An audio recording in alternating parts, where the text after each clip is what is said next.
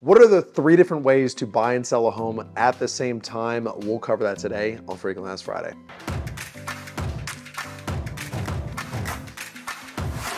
What is going on, party person? We used to say party people, but the reality is you're probably just sitting by yourself watching this, right? I mean, we know you got friends, but let's call it like it is. You're probably by yourself. So anyway, hey, in this video, what I want to break down for you, yes, you specifically, them also, but specifically you right now, is what are the 3 different ways that you can buy and sell a home at the same time. We're gonna go through all 3. We're gonna give you pros and cons.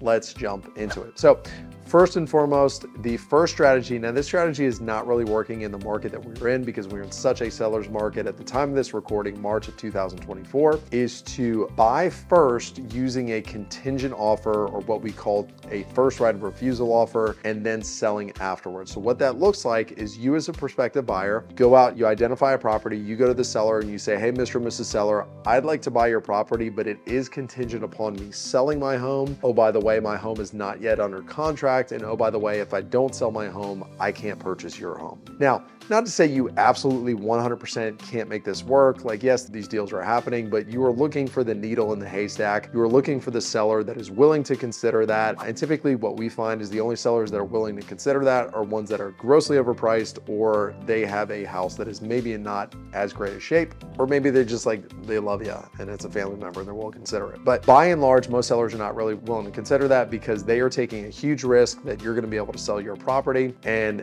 the simple fact is there are too many non-contingent buyers out there for a seller to really consider that, at least in today's market, right? But the pros of that, if you could work it out, is you never own 2 homes at once. Like if your home doesn't sell, you're not on the hook to buy that one. You don't buy that one until you sell this one, and you know where you're gonna land before you end up jumping. The cons there is typically with a first right of refusal offer, even if that seller accepts your offer, until your home goes under contract and you're able to remove that contingency, they get to keep marketing their property. And if somebody comes along that doesn't need that contingency, they can sell their property to them and give you the boot. The other downside of that is simply most sellers are not really willing to consider that strategy in today's market. Secondly is buying first and then selling. Now, this is going to be the most convenient strategy for you as the current homeowner, prospective buyer that's looking to level up, level down, buy another home. It's going to be the most expensive strategy, but it's also going to be the most convenient strategy. So what that looks like is that either you have the cash to buy the second home without the sale of the first one, or we're able to get you in touch with a mortgage lender and they can get you qualified to buy the second home before the first one gets sold. And then you're able to go out, shop for your next home, go to that seller and say, hey, Mr. and Mrs. Seller, we'd like to buy your home. We own this other home over here, but our purchase is not contingent upon the sale of their home. Therefore, you guys don't need to worry about us being able to get our home sold.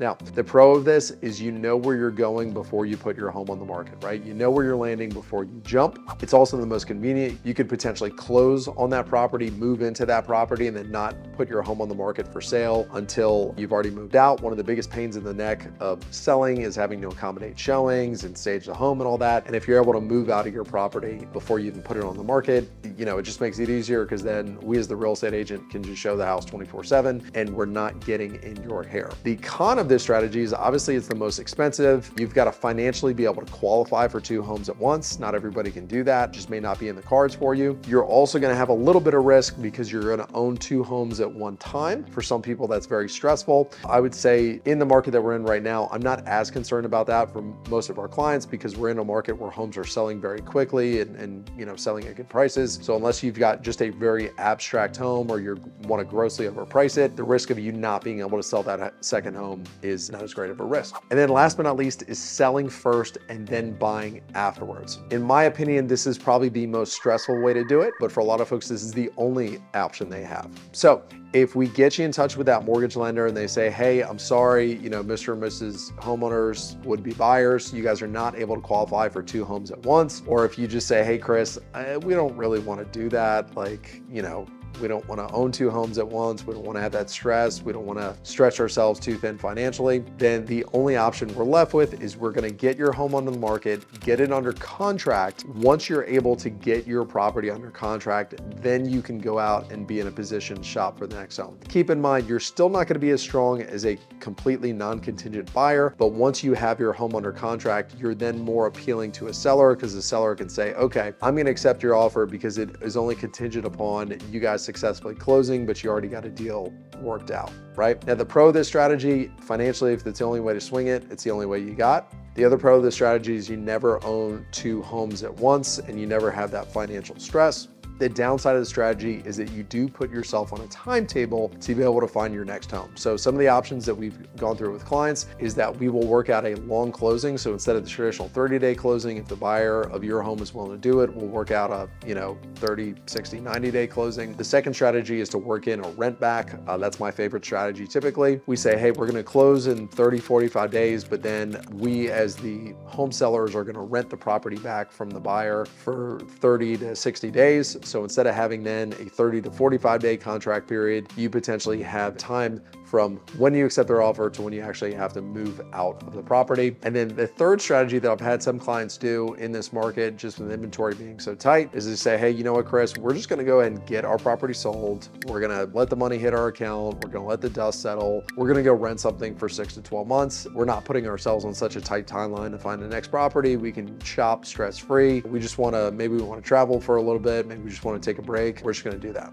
So those are your 3 options to buy and sell at the same time. Hopefully I was able to explain that concisely to you. Yes, you, not them, to you. If you have any questions, any concerns, any thoughts, any fears, I would encourage you to shoot me a DM, throw it in the comments. Thanks for tuning in. I look forward to seeing you next week.